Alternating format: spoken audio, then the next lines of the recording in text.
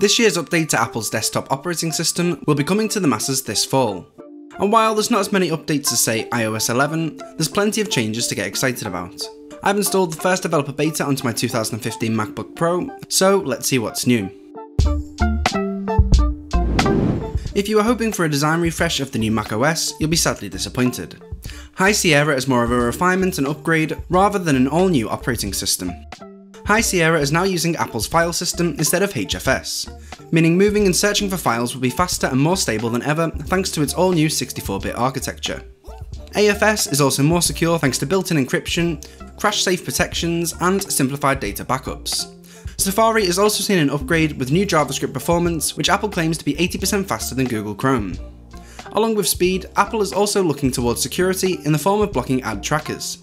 So once you've visited an online store or website, those annoying repetitive ads will stop following you. That's not to say it's blocking all ads, only the ones that track you around the web. Safari will identify the targeted ad trackers through machine learning, as well as being able to block videos that autoplay, which is super handy if you're a multi-tab surfer. Apple is also giving its own Mail app a bit of a shrink in size, taking up 35% less space on your hard drive thanks to the aforementioned file system, along with speedier search results, which I've got to say are definitely noticeable. Along with Safari and Mail, Photos is also getting an update with the new sidebar, filters and tools, bringing it closer in line than ever to an app like Photoshop. Or if you prefer to edit with such apps, you can now right-click on an image and choose an app to edit with. Once you've finished editing, hit save and the edits will save directly in the Photos library. Plus, it'll be easier than ever to organise photos thanks to being able to drag and drop collected images to albums, exporting them to your desktop, and rotating and favouriting batches right from the toolbar. The live photo animations that are now available on iOS 11, such as loop and bounce, also make their way to Photos on the Mac too. Apple's graphic technology Metal, which works with the GPU to improve graphics performance, now has a new version.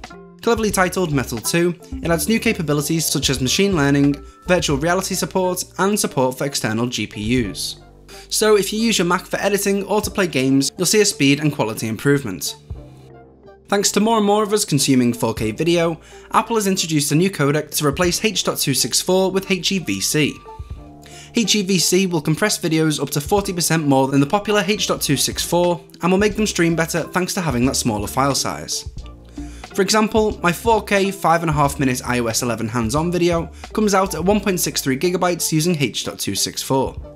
If I re-export that using the HEVC codec, it compresses it down to an impressive 1.3GB. Siri on the Mac gets a lot of the same improvements as seen in iOS as well.